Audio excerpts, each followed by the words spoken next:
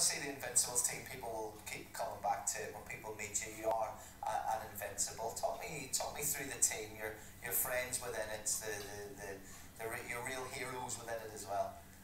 I mean, I think we were all great friends. To do that together, we still meet up when we can, and no one really need to prove anyone else that, oh, I'm better, I can do this. And if anyone wanted to score, you score. And I was just great players. I mean, I had Lauren behind me, for example. Anyone kicked me, he would kick the shit out of, excuse my language, afterwards. And yes, it's just those kind of things. I will not only excuse it, I will not only excuse it, but in camera 4, I shall also apologise for it. I hope that didn't offend anybody. We'll take it out of the iPlayer. At time on it, I tell you what, you don't say much and then you say that. Thank you very much.